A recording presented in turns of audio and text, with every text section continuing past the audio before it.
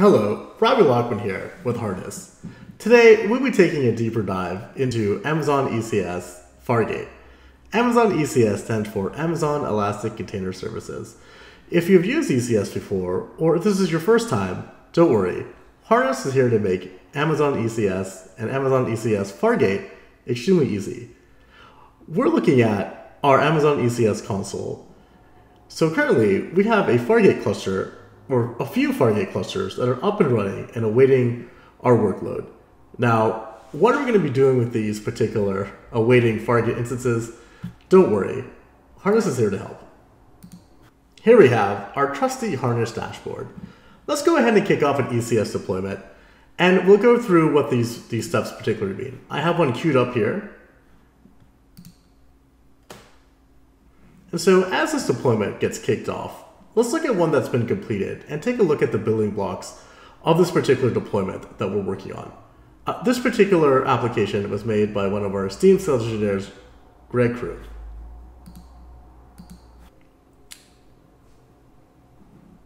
Amazon ECS and Amazon ECS Fargate launch types are native to the Harness platform.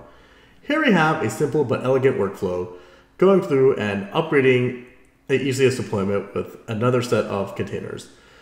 And so we can take a look at the phases that we go through here.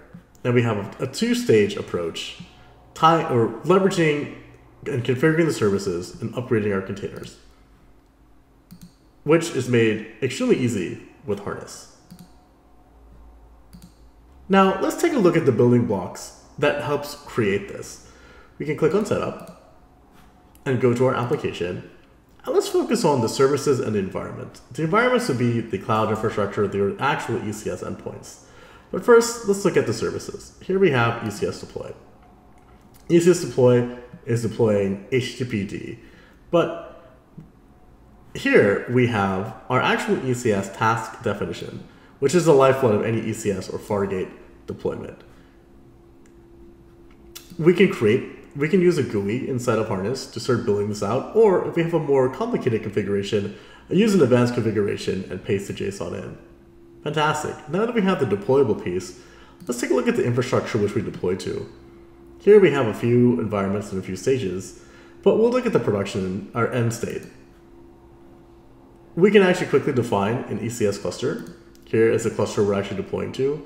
And by looking at the configuration, once we enter our particular parameters and credentials, we have a few ways in which we can provision.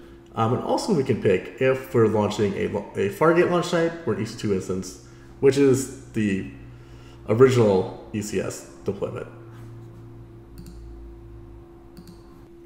With those two particular pieces, you're well on your way on building a particular deployment, which can be extremely easy. Our deployment is still going on here, but if you'd like to learn more how to do this, feel free to contact us at Harness. Or if you're doing some self-investigation, we have some excellent documentation talking about different types of deployment strategies inside of ECS. Here we have a blue-green deployment leveraging several pieces of Amazon infrastructure from ECS to ELBs. I hope this was helpful, and thank you for watching your video and enjoying our series here at Harness.